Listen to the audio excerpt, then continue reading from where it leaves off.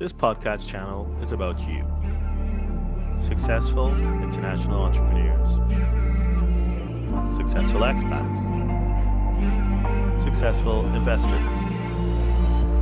Sponsored by HCJ.tax.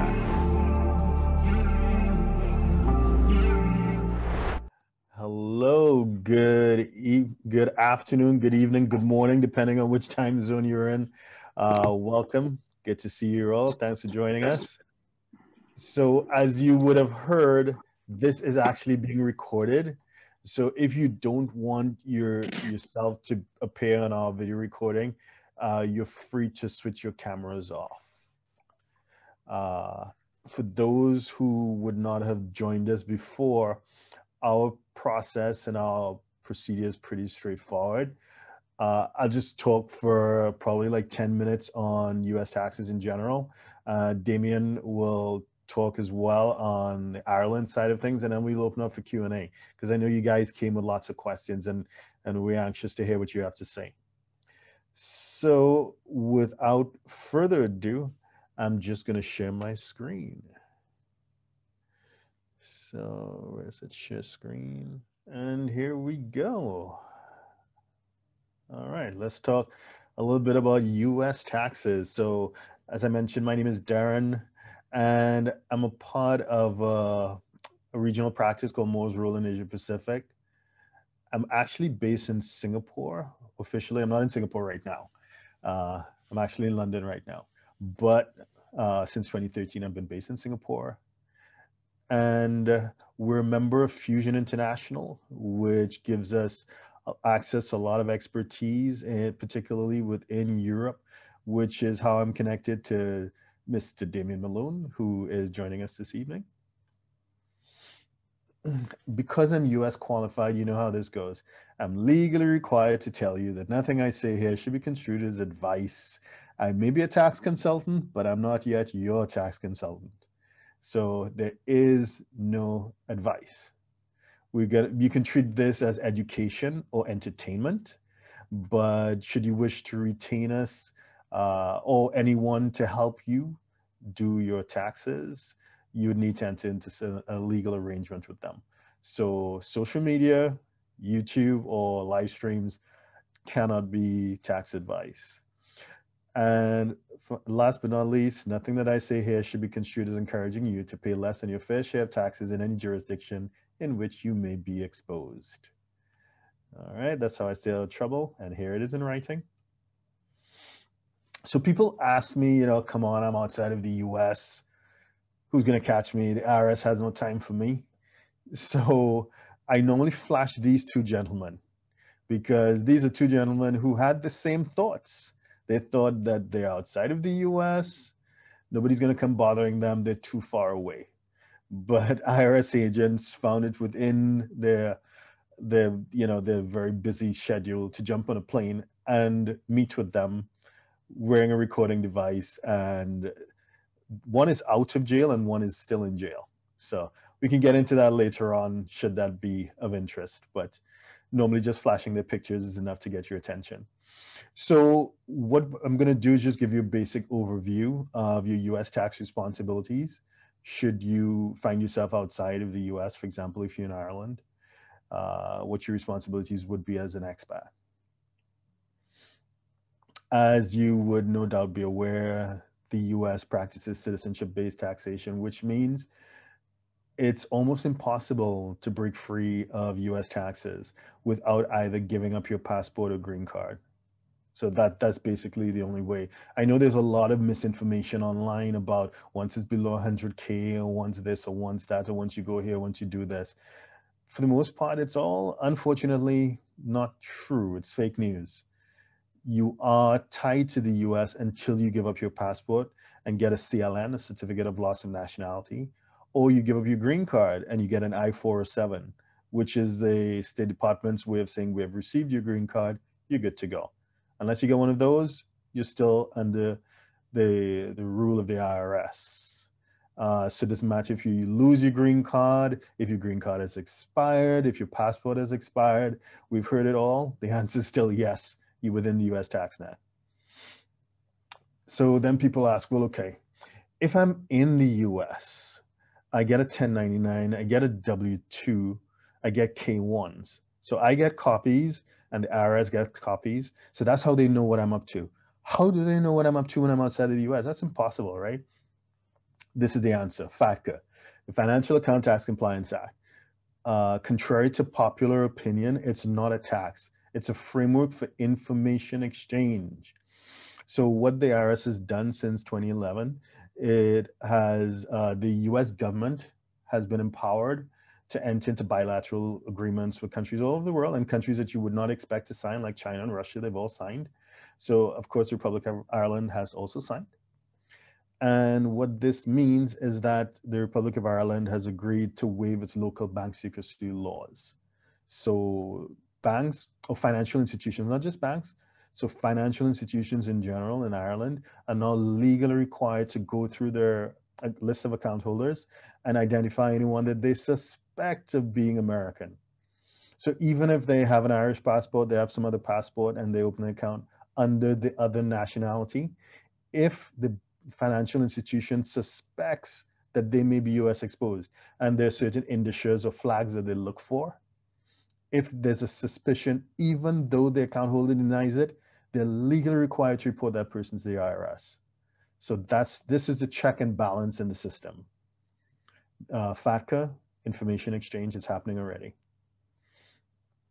So we discussed more or less what is a US person, obviously a US passport or green card, but quite common, especially within recent times, has been those that trigger what we call Section 7701, substantial presence. Because of the health situation, I'm not allowed to say what it is because otherwise we get kicked off of certain platforms. So because of the health situation, and you know what I mean, travel has been severely disrupted. So people who did not intend to spend a lot of time in the US and they're counting their days, they ended up overstaying, not from an immigration perspective, but from a tax perspective. So by spending more than, it's 183 days, but the calculation is a bit convoluted. But the point is that they are in the US tax net because they spent more than they expected to in 2020 into 2021.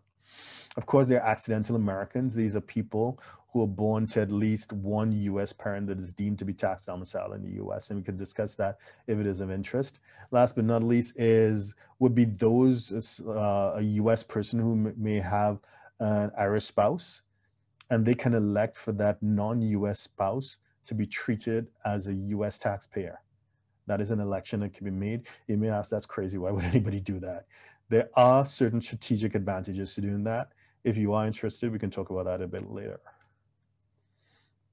Responsibilities of a US person. So obviously, we're going to talk about tax, but what is a bit perhaps counterintuitive is the idea that when it comes to international tax, the Internal Revenue Service is less concerned about collecting revenue than it is about collecting data. Data is the new gold. So the forms that you need to fill out and submit that declare what your investments are overseas, including what's in your bank account overseas, because that's reportable as well. We'll get into that. The penalties for not complying with those are actually higher than the penalties for not paying your taxes. So the Internal Revenue Service, the US government, is big on information. In fact, for not reporting certain investments or accounts, it's not just civil penalties, but criminal as well. You can go to jail. So this is a nice acronym, at least I think it's cool, that I've come up with to help you remember what your responsibilities are as a US person abroad. So we're asking you to do your best, BEST. B, bank accounts. And when I say bank, I also mean financial accounts, brokerage accounts, whatever. So bank accounts, remember I said criminal penalties apply for non-compliance. So B, report them. They don't normally factor into calculating your tax liability. It's simply a reporting requirement. No harm in telling them what you're up to. E, estimated taxes. Obviously, when you're in the US, you get paid on a W-2, and you're typically subject to withholding. When you're outside of the US, there would be no withholding, right? Because you're outside. So it's your responsibility to work with your preferred tax professional to work out what your estimated taxes would be and pay them in a timely fashion.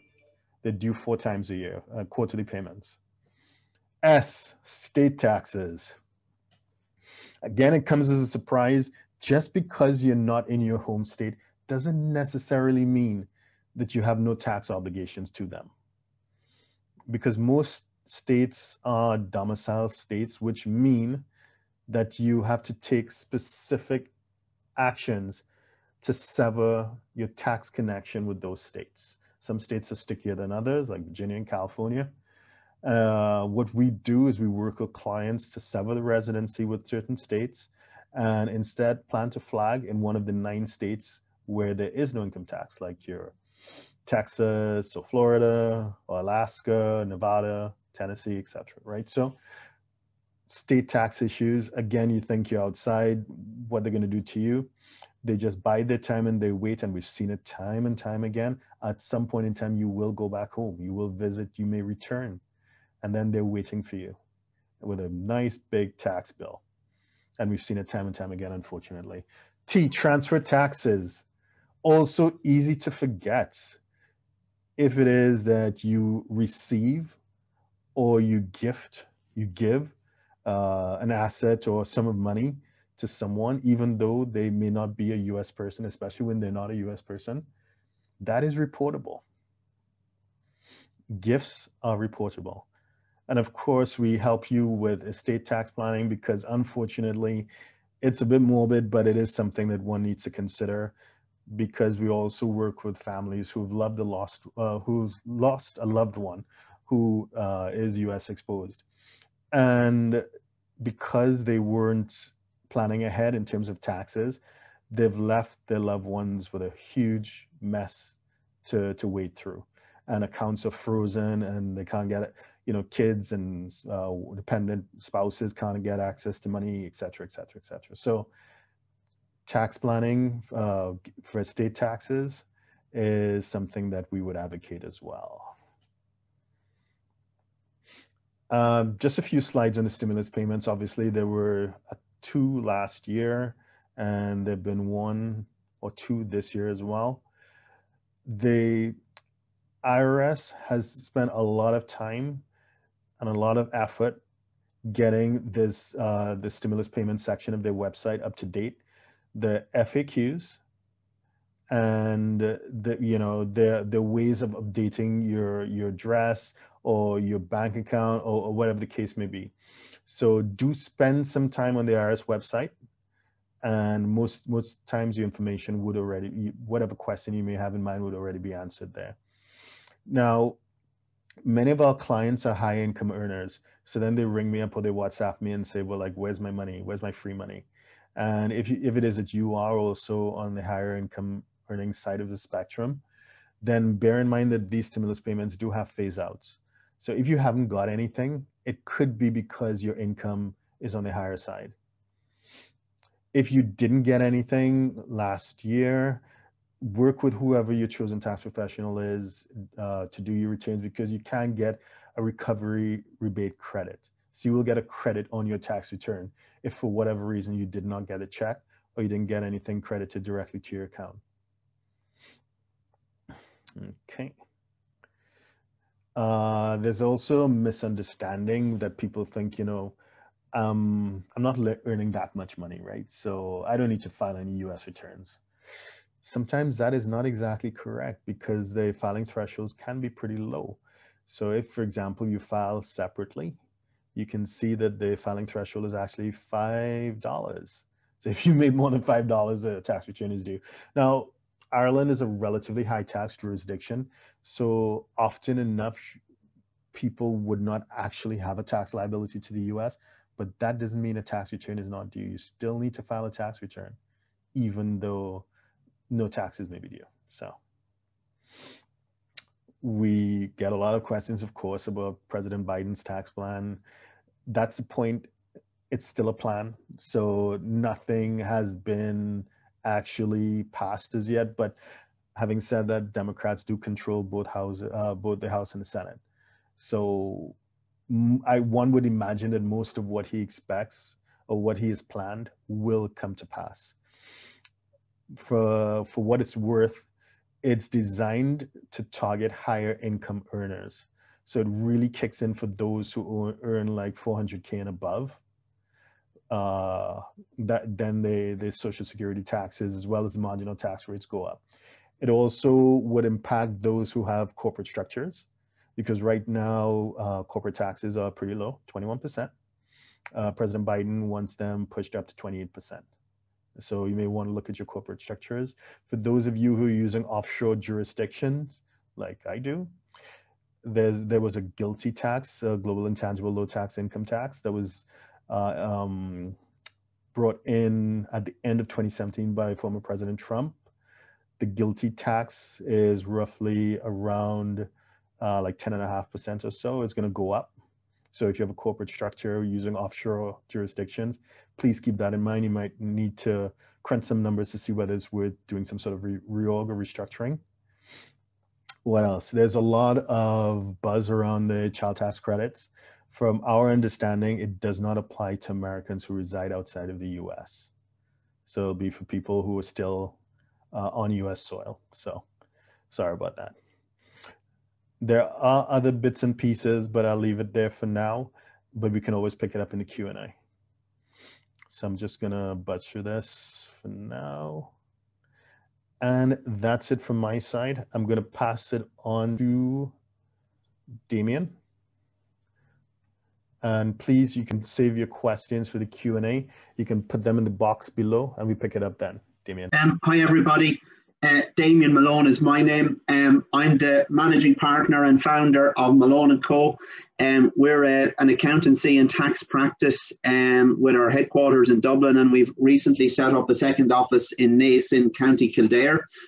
So I suppose by Irish standards, we would probably be at this stage certainly considered a mid-tier practice. And obviously, as I say, we do a lot of tax work, both from a compliance perspective, which is obviously submitting returns and so forth to the tax office, and then also from an advisory perspective. So what I'm going to do is I'm going to give an overview, I suppose, of tax in Ireland, you know, for somebody who's coming to take up residence here or to live here, whether it be from the US or somewhere else, and go through what I think are the important points that they need to be aware of and all of that. So to make a start, just I suppose what exactly are the taxes in Ireland? So from a personal perspective, so that would be income tax. What's I suppose somewhat frustrating when you're living and of course paying it in Ireland is that's really broken into three as far as I would be concerned. We have PAYE, which is pay as you earn. We have the USC, which is the Universal Social Charge, and then we have PRSI, which is pay related social insurance. So all three are essentially a tax on income. They all work separately and independently of the other, but at the end of the week or the end of the month or the end of the year, whatever the case may be, they all form part of the bill that you have to pay to the tax office. As Darren mentioned, from at a corporate level, which we'll come to in a minute, Ireland is a very favourable jurisdiction, but for a person that's living and working here, not so. Generally, once you get over a fairly modest 35,000, if you're a single person, you're looking at paying 50% plus in tax on every euro thereafter. At the corporate level, and we would do a lot of work with international clients who set up companies in Ireland in order to obviously avail of the low tax rate here and the other advantages of a corporate structure, which which appeals, I suppose, to many international business person or investor. So we have obviously 12.5% headline rate. We have a 3-year startup exemption, which I come to or I have a few points on later in the slides.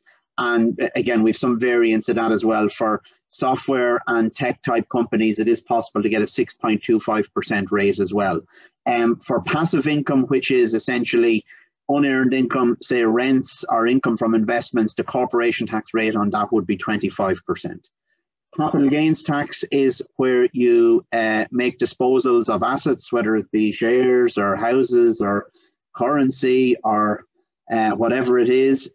Generally, the standard rate is 33%, but we do have variants of that as well. And we do have some important or business relief business reliefs that are important in the Irish tax code that I'll mention later.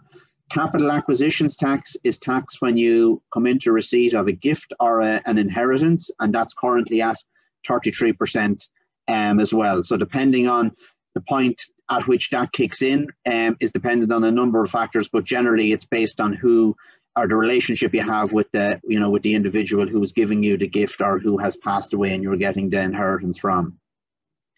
VAT, value added tax, is a tax on consumers, so not a tax on business. So when you come over to live in Ireland or live in the EU, you'll pay value added tax on a lot of your day-to-day expenditure. And if you set up a business over here, you'll most likely have to register for value added tax and collect this tax on behalf of the tax authorities and pay it over.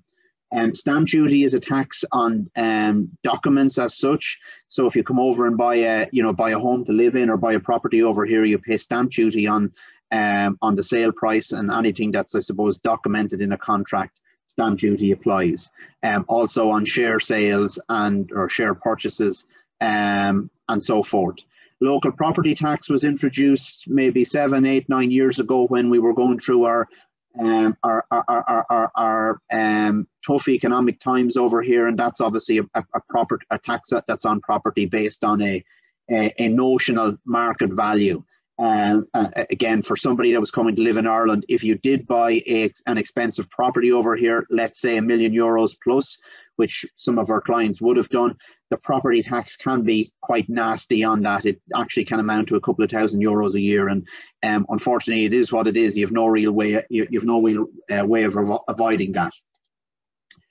So, to move on to what would determine when a individual has potential exposure to pay tax in Ireland, and it's really based on three factors and three I suppose concepts that we have in tax law. So they are obviously being tax resident, this concept of ordinarily residence, and then this concept of domicile. So you're a resident in Ireland for tax purposes if you spend more than 183 days on the ground here in a calendar year, or if you're here for between 280 days between the current year and the preceding year. So on average, that would be 140 days a year. So I suppose our clients who do have to manage their residence to avoid becoming tax resident in Ireland, it's generally 140 days a year is what they have to work toward to try and ensure that they're here for no more than that. If it's a case an individual satisfies the tax residence criteria in Ireland and in another jurisdiction, generally what determines where they end up being tax resident is based on the double tax treaty, and generally it comes down to factors such as like where is their centre of vital personal and economic interest, and where is their where have they a permanent home available to them. And again, a bit of planning needs to be done around that if it's a case an individual is going to satisfy two jurisdictions residence criteria should they come and live in Ireland. The ordinarily resident concept, when you're resident in Ireland for 3 consecutive years, you automatically become this ordinarily resident here, and that's just the way it is. It takes 3 years to lose that as well. Your domicile is really the country that you're born in, or the country that your father is born in is generally where where your domicile is. It can be very difficult to change that, and really, if you do intend on changing that, there has to be very clear and very definitive steps taken as regards that. Like, you really can't return to where it is you were originally domiciled. So that leads on to, I suppose, that my next slide, and again, the importance of the concept of domicile in Irish tax law, because for non-Irish domiciled people, so for any foreign individuals who come to take up residence in Ireland, they qualify for this very favourable treatment called a remittance basis of tax. So what that means is that generally they only pay tax in Ireland on their foreign income on what is remitted into Ireland. So they have quite a degree of control and scope over the extent of which their worldwide income will be exposed to tax in Ireland, which is the place they want to be, given how high personal tax rates are in Ireland. Generally as well, if you have a degree of wealth and you want to come and live in Ireland, and that wealth has been accumulated prior to taking up residence in Ireland, you can generally bring that in once it's clearly distinguishable that such wealth was generated long before, or well, before the time at which you took up residence in Ireland. And again, we would do a fair bit of work around that for our overseas clients in helping them ensure that from a record keeping perspective, that it's very clear. It's very clear, where they're funding to, fund their living in Ireland and fund their relocation and all that. That doesn't fall within the scope of Irish tax. Same with foreign gains, foreign capital gains, generally not taxable in Ireland unless it's decided that they would be remitted into Ireland at such time when you are tax resident. From an inheritance tax perspective, slightly different in that if you are non-domiciled, in order to be within the remit of inheritance tax here, you have to be resident here for 5 consecutive years to fall within the scope of that. So that does give, that I suppose does give some bit of flexibility and some bit of opportunity for planning. The only proviso to that is if the person who you've received the inheritance from is in themselves resident in Ireland at the date of their, or ordinarily resident, or if what you've received is actually Irish situate property, which is really land and buildings that are on the ground in Ireland, if the value comes from that. In Ireland, how we do our filings and pay our tax. So from an income tax perspective, when you come over, generally at the end of the year, you file a return called a Form 11. That generally is done no later than October each year. So in October 2021, you will be filing your tax return for the 2020 year. So we are some way behind, I suppose, the actual payment of tax as to when it is generated. From a corporation tax perspective, where if you set up a company in Ireland to obviously avail of the lower corporate tax rate, you generally have a degree of discretion over what year end date you would choose, and you pay you file your corporation tax return on the 23rd day of the 9th month following the end of your financial period. And as I say, you do have discretion with that. For both income tax and corporation tax, we have a preliminary tax regime where you do, after your first year of filing, you do have to pay essentially on account, which is generally based on what you paid the prior year.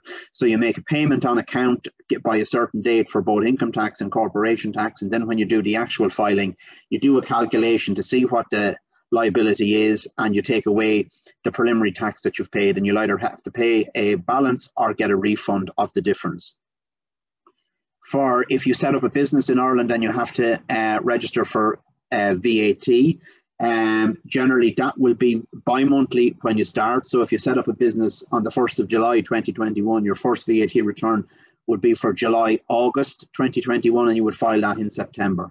It can be pushed out to 4 monthly or 6 monthly or even annually as the business gets established and the extent of the liabilities are ascertained. The tax office give a concession. If you employ staff in Ireland, or if you are employed in Ireland yourself, you obviously, there'll be a payroll that will be operated, whether it be weekly, fortnightly or monthly. It's all done in live time now in Ireland under what we call PAY modernisation.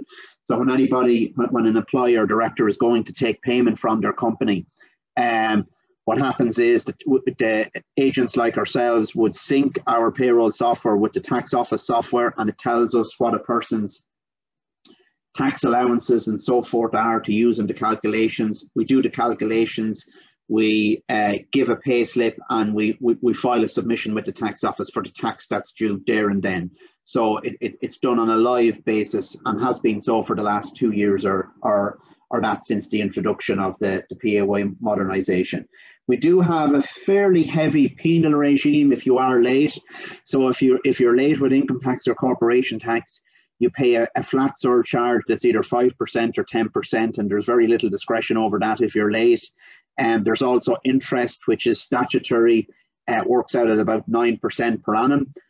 For more, I suppose, significant for more significant breaches or issues that may occur, that there are higher penalties for that, and particularly if you come under audit or investigation with the tax office over here, they can amount up very quickly, and of course it can also amount to a possible publication in our national newspapers when the liabilities go over a certain level, if you're unfortunate enough to come under their focus and they audit you.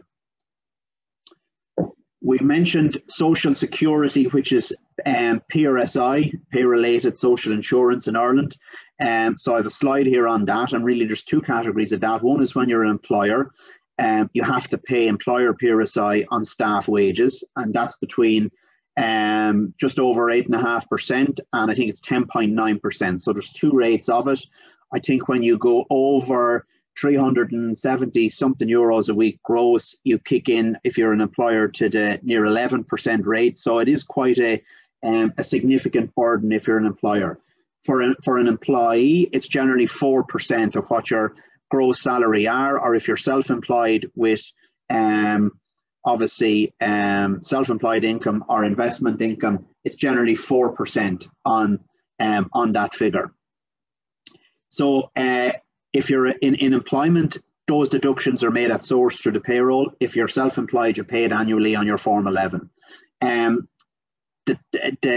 We've different classes of social insurance, the main ones being Class A and Class S.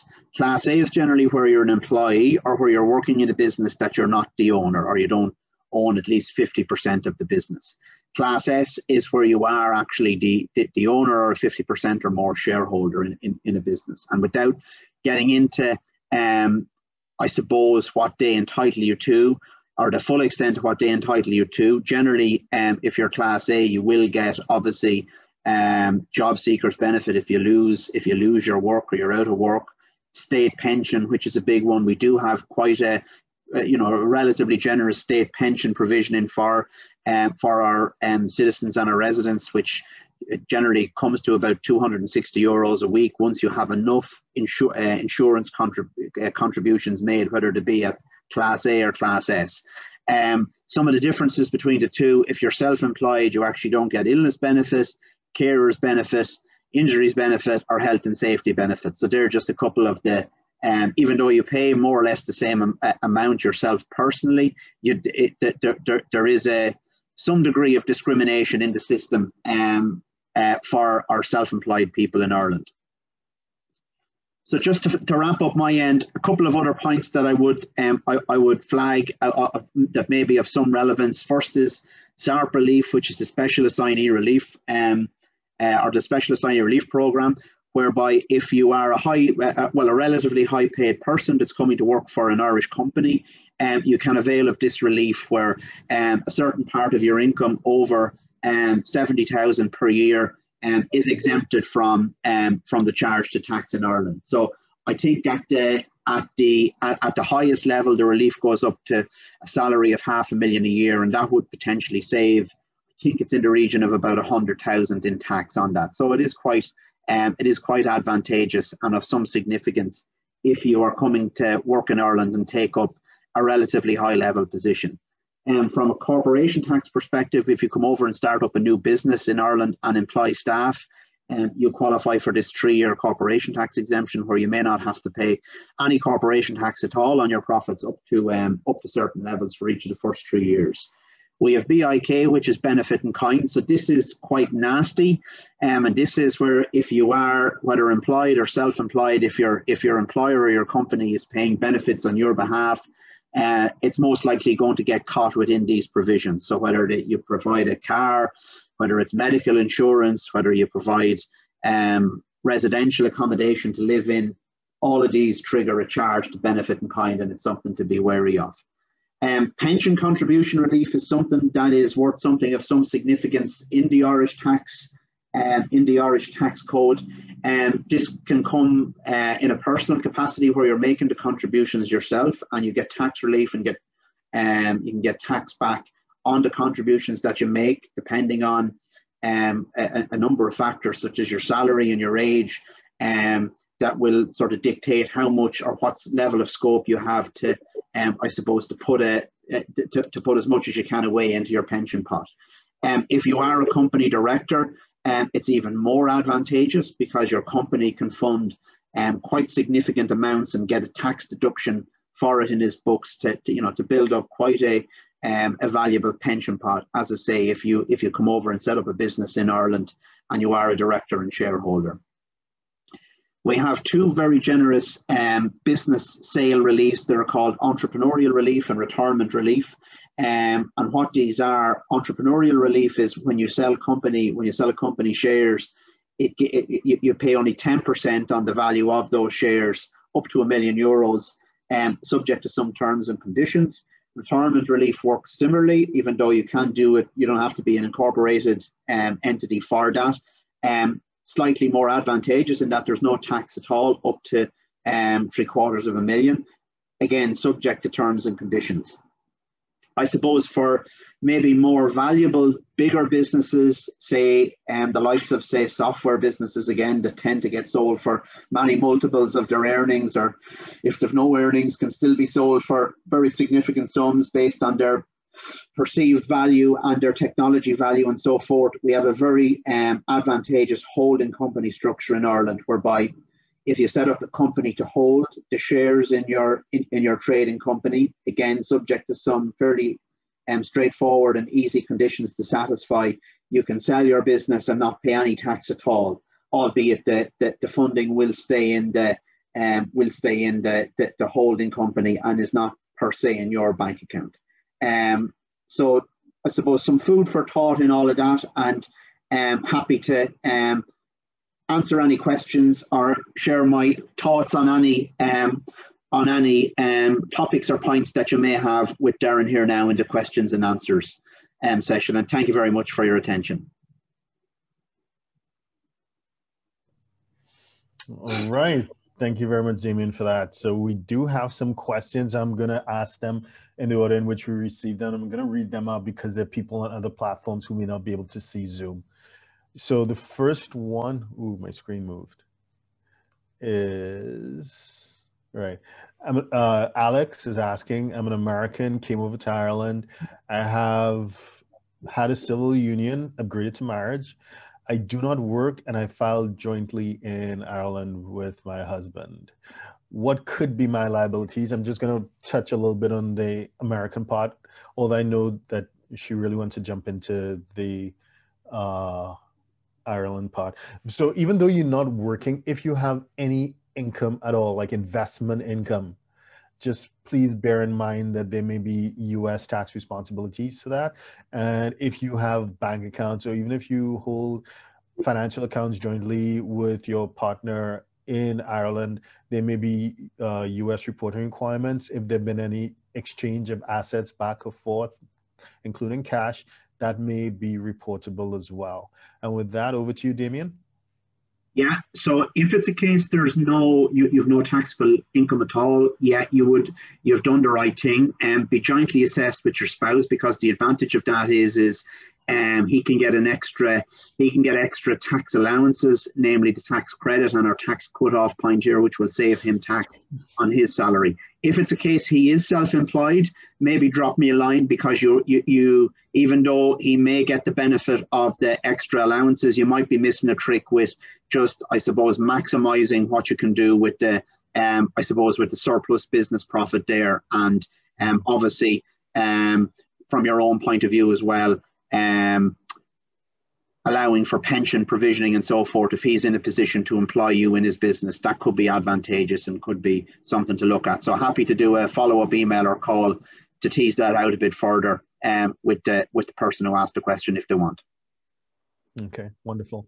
Moving on, Rick is saying, I've been living in Ireland for over 20 years and learned about US citizens having to file taxes back in the US. I'm married with 2 kids. How can I start filing now, and will I incur a huge penalty? Rick, you're not alone.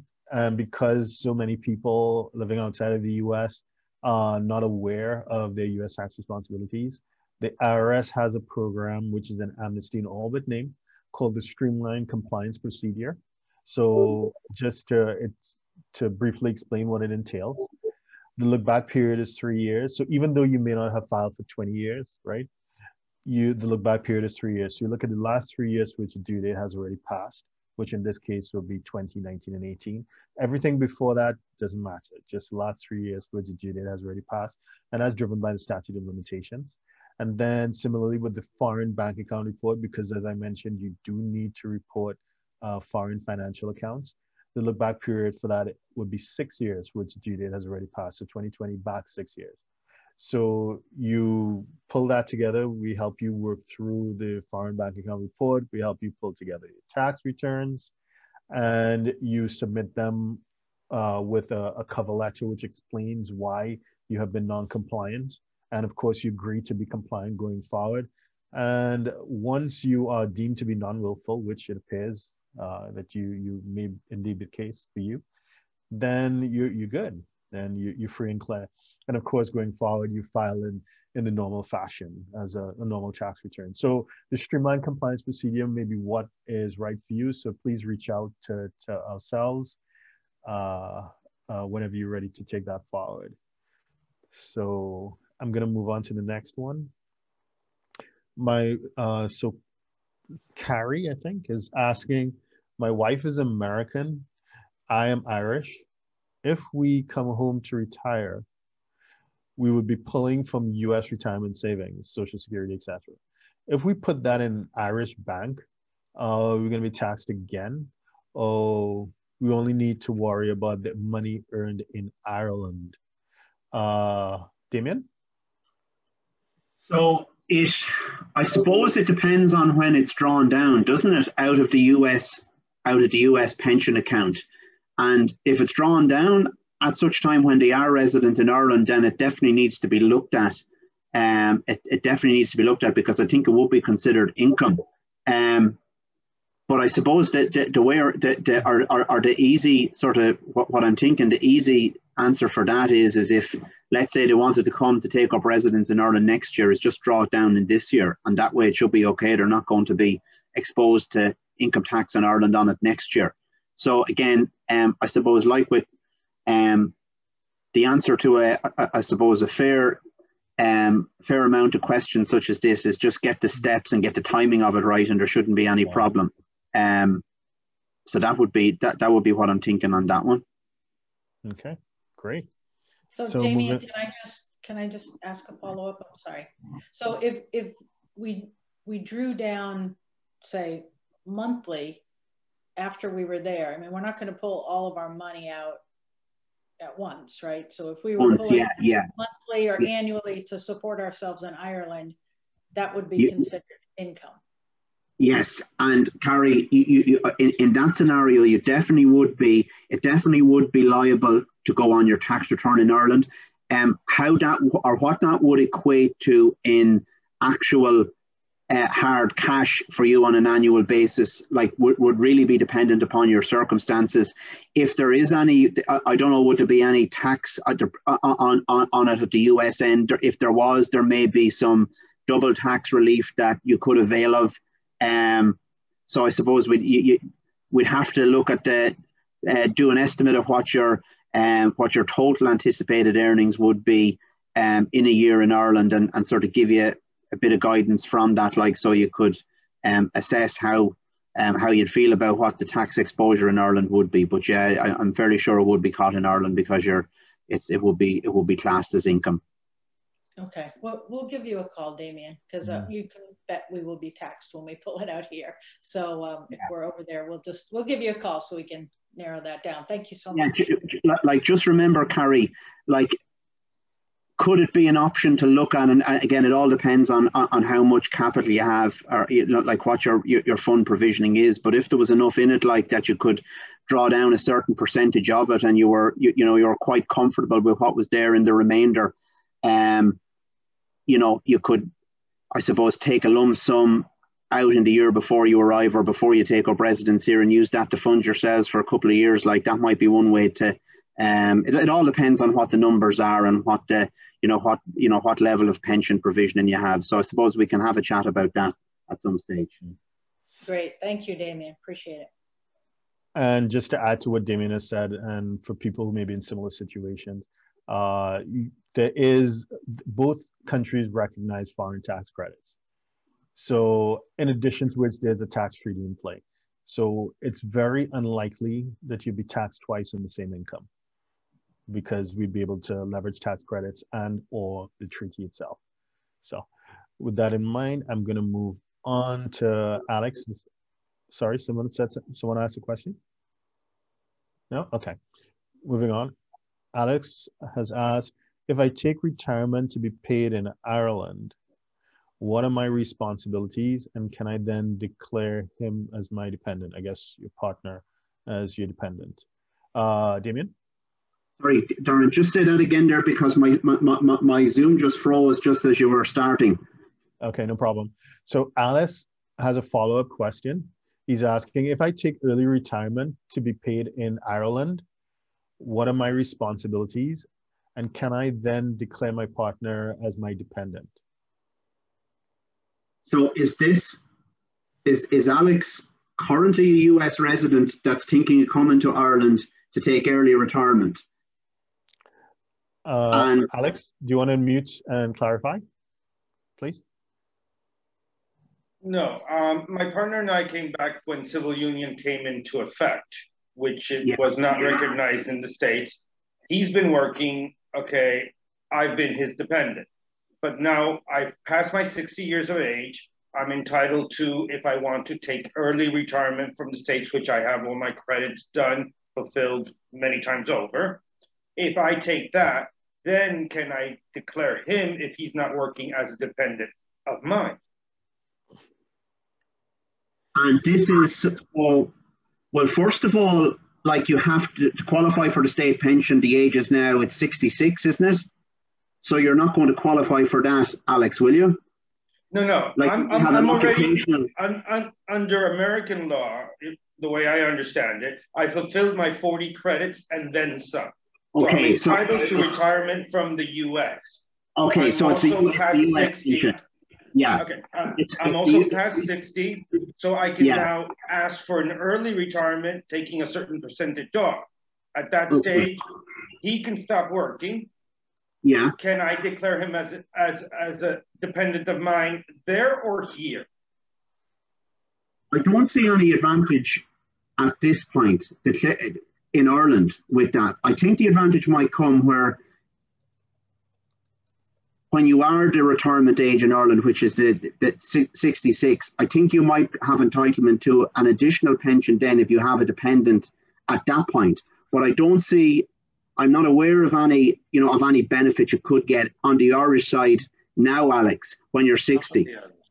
No, I'm talking about the American side, because I'm still an American citizen. Yeah, okay. My pension from America. So the pension he's talking about will be coming from America, not Ireland. Yeah. Okay. So, Darren, do you know anything about how the US state pensions work in that regard with dependents?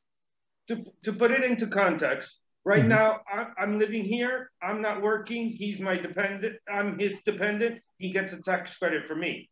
I get my pension from the States. Okay, I receive it here, but he's now my dependent. Do I get a tax credit in the States for that, or does it have to be worked out here? So the whole system of getting exemptions for partners and for dependent kids or even dependent parents or whatever was kind of thrown up in the air under the Tax Cut and Jobs Act at the end of 2017. So there are no more exemptions in the first place. So the answer at this point in time, unless things change, there are no dependent exemptions at this point, generally speaking, from a U.S. perspective. Okay. Got it. Okay, thank you. Okay, great. Okay, sorry, there's another question. Good to know, Darren. This is from Carrie again. Is there a limit on that income tax credit? Meaning, could we only shield a certain amount from double tax? It really, so I guess we're talking about between Ireland and the US, the double tax agreement. It really depends. It really depends. It's hard to speak too generally, but what I want you to take away is that it's unlikely that you'll be taxed on the same income twice. chances are you'll just be paying the higher of whichever one it is. If Ireland's going to be higher, you're going to pay that. It's unlikely the US is going to be higher. So, you know, it's not going to be taxed twice. Yeah, that's a good answer, Darren. It's likely you'll end up paying whichever is the higher, and that's probably the best way to look at it. Yeah. So, okay. So yeah, that could make a difference. If we were taking out, let's pick a number, 100,000 a year, 200,000, whatever it is, we may end up paying 50% on that if we're living in Ireland. Well, you'd pay 50% on some of it, Carrie, and this is what I was kind of touching at. The way I'd be trying to angle this is I'd be trying to project out your, you know, what your income is likely to be in such a way that you'll pay, or you'll have enough up to your cutoff point, whatever that may be. So you're only going to be exposing your income up to 20% PAYE plus USC and plus PRSI. And how you then, I suppose, survive, for want of a better way to put it, is you allow for that through your capital, you know, through what existing capital and wealth that you have. So we try and work out and project how you could optimize your finances with that in mind, if that makes sense. Okay, I don't exactly understand, but okay, I won't drag everyone through this. Yeah, if you're in the position where you can extract whatever percentage of your wealth now that is not being exposed when you bring it into Ireland, and then plan whatever income you're going to generate thereafter, whether it be from work or pensions or whatever, to bring it as close as you can to the cut-off point in Ireland, which is the point at which you go from the lower rate to the higher rate. And whatever that figure is, you use that and your pre-residence capital to maintain and provide for yourself in Ireland. And that's how I think you would go about optimizing your tax affairs. Okay. Sorry if I've lost you on that and it's not clear. I think I understand, yes. Yeah. But I think it's worth a call. So thank you so much. We'll contact you. Yeah. Okay. Another question. You mentioned, Damien, the remittance basis. So can someone who is a dual citizen, so US, Ireland, they move to Ireland, can they qualify for being taxed on the remittance basis? And if so, what is the process for registering? If they're a dual citizen, good question. Where would they be considered domicile, I suppose? So I think we'd probably get into the case law on that, and where do they see their, like their real home to be? Is it actually Ireland, and is it America? If it's the case it's America, then yes, they will qualify for the for the remittance basis. But if it's a case it's not, it's Ireland, they wouldn't. That would be my answer to that. And obviously we could have a look and see, we could maybe share with them the kind of factors that have been, that we know that the courts have looked at before to make an assessment like that. It's a good question. Yeah. Okay. Another question that I've been personally getting a lot of as well, crypto. How does the Republic of Ireland view crypto? Yeah, there's quite a lot of that floating around. And of course, there's quite a lot of people in Ireland that probably aren't in any way experienced in business, that decided to put their life savings into crypto and have turned whatever their life savings was into a multiple of where it is, and now realize. So it's what the tax office in Ireland says is it's really the same as trading in any currency. So in most cases, it'll be liable to capital gains tax, the gains on it. So it is viewed as a currency in Ireland. Okay. Yeah. That's good to know. Yeah. Right. Blah, blah, blah. Rick, yes, you can. So Rick is asking about the streamlined compliance procedure. You can reach out to me directly. And what Hannah will do, she will type our email address in the chat box below. Okay. Another question for you, Damien. The 3-year corporate relief, how does someone qualify for that? Or is it just by incorporating an entity in Ireland? It's by incorporating by incorporating an entity and carrying on a qualifying trade. And most businesses are a qualifying trade, bar a few exceptions, such as professional services. So poor accountants and lawyers and so forth, they wouldn't qualify.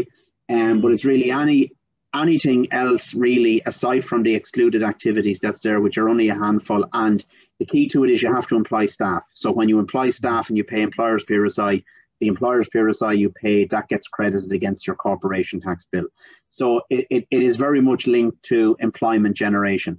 But it is quite generous. You can shelter or you can shield almost €1 million in profit without paying any corporation tax on it if you do employ enough staff and all of that. So again, say the likes of hospitality businesses and that would have that would have a fairly high payroll cost in comparison to their turnover. The likes of those would benefit very well from it. And it's a self-assessed, like anything in Ireland, it's a self-assessed process. So your accountant at the end of the year, if you qualify for it, just makes a declaration on the corporation tax return and that's it. Okay, wonderful. Any other questions? Anyone? So I'm just going to have a quick look on the other screens just in case anyone on Facebook asking. Nope. Okay.